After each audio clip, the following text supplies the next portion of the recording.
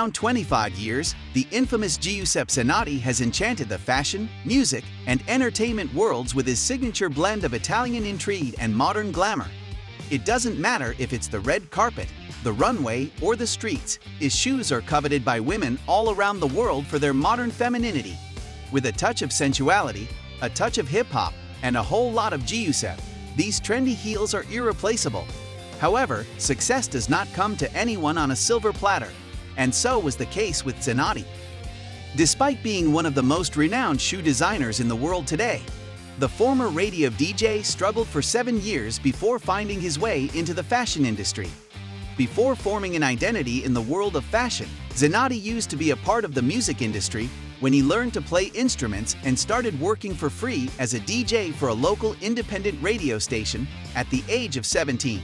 But unfortunately, the independent radio did not cover his bills, and when he reached 24, his parents did not want to provide him with financial support anymore. So, what do you think drove the 24-year-old radio guy towards fashion?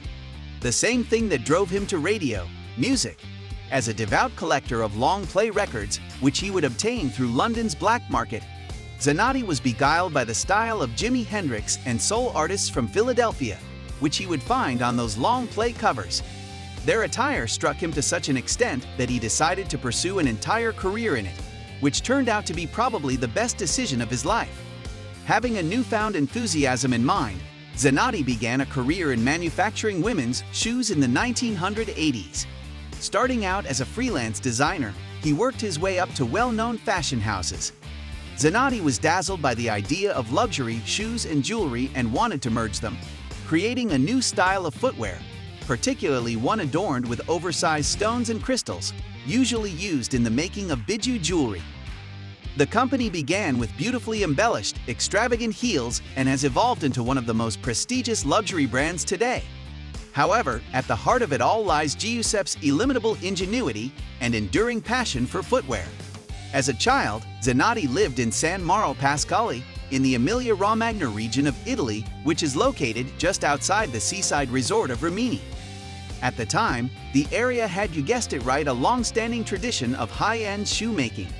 Hence, it is not a surprise that Zanotti was quite familiar with the world of lavish shoes ever since childhood. In a 2014 interview with Harper's Bazaar Australia, he remarked, "I was always obsessed with shoes. I think the first pair I remember were my mother's. I was only 7 or 8, and I remember being impressed with the shape of the toe." Then came the year 1994, which proved to be fundamental in the formation of Zanotti's eponymous brand, when he headed out to New York City to introduce his first Giuseppe Zanotti collection to a gathering of fashion editors and retailers. Saks Fifth Avenue, Neiman Marcus and Barney's New York were among the primary lavish retailers to get the collection and remain retailers of the brand till today, alongside Bergdorf Goodman, Harrods, Harvey Nichols, among others. Zanotti's collection turned out to be a hit, and he acquired enough money in 1996 to obtain a modest shoe factory called Vicini in San Mauro Pasquale. Embarking on the restructuring of his then small business, he committed his attention and time at the factory to creating and producing his own line of footwear, eventually becoming one of the most renowned designers. He moved his entire style team at Vicini and established new departments, specializing in the manufacture of heels and ornamental jewelry.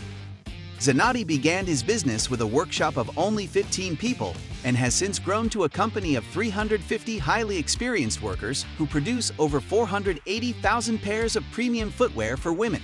The bejeweled footwear brought Zanotti fame as well as money, and consequently, he opened the very first Giuseppe Zanotti boutique in Milan in 2000, making it another groundbreaking year in the brand's journey towards success. Many other stores trailed after this in places like New York City, Los Angeles, London, Dubai, Stockholm, Paris, St. Tropez, Hong Kong, Moscow, and Miami, leading to 2016, when Giuseppe Zanotti commended the kickoff of its 100th store at IFC in Shanghai. The label gained further popularity, and eventually, Zanotti started to make sales via 3 distinct lines, namely Giuseppe Zanotti Designs, Vicini, and Tapete, with stores spread in every corner of the world, from the USA to Russia, Bahrain to Singapore. Aside from these maneuvers, he also developed shoes for well-known brands such as Thakun Panishkul, Delphina Delettres, Promza Schooler, Vera Wang, Christopher Kane, and Pierre Balmain, among others. By the year 2014, the brand began putting more emphasis on increasing its international progress, due to which Louise Vuitton obtained 30% of its shares, allowing the shoe company to flourish its name worldwide. With this came a long list of prestigious clients. Demi Moore, Eva Mendes, Cameron Diaz, Victoria Beckham, Fergie, and Ashanti are among the many celebrities who have benefited from Zanotti's attention. According to Zanotti, hip-hop is his favorite style of music, which is why the popular music genre and Giuseppe Zanotti are inextricably linked. Now and again, the famous Italian designer collaborates with some of hip-hop's biggest artists, allowing them to design their own footwear. Zanotti produced the much-discussed Cruel Summer sandals, worth approximately $6,000, in partnership with Kanye West 9 years ago. A bit more recently, he designed a shoe inspired by artist Kid Cudi, the outcome of which proved to be a huge success. Besides these, there is a long list of Zanotti's partnerships with popular hip-hop artists, also including the one and only, multiple Grammy Award-winning artist Beyoncé. The reasons why some of Hollywood's top divas and others cling to Giuseppe Zanotti's designs are obvious. The brand is not just famous for its glamorous aesthetics, but also because of the focus it puts on complementing the shoes with the wearer's body and complexion, as well as the emphasis it lays upon the footwear's dimensions and ability to provide support afoot. Having learned the shoe stitching craft as a young boy and researching various types of leathers and ornamental materials for more than 15 years, Zanotti is an expert in knowing what design would work best with a certain material and has never overlooked any technical or aesthetic part of the footwear. Moreover, the shoes are entirely handcrafted in Italy, and they look like it. Each precious gem is handcrafted one at a time, and it's all created by Italian artisans, who pay close attention to every detail of the approximately 600,000 pairs of shoes produced each year. According to Zanotti, no part of any shoe is created outside of its Italian facilities, a claim that only a few well-known companies can make today.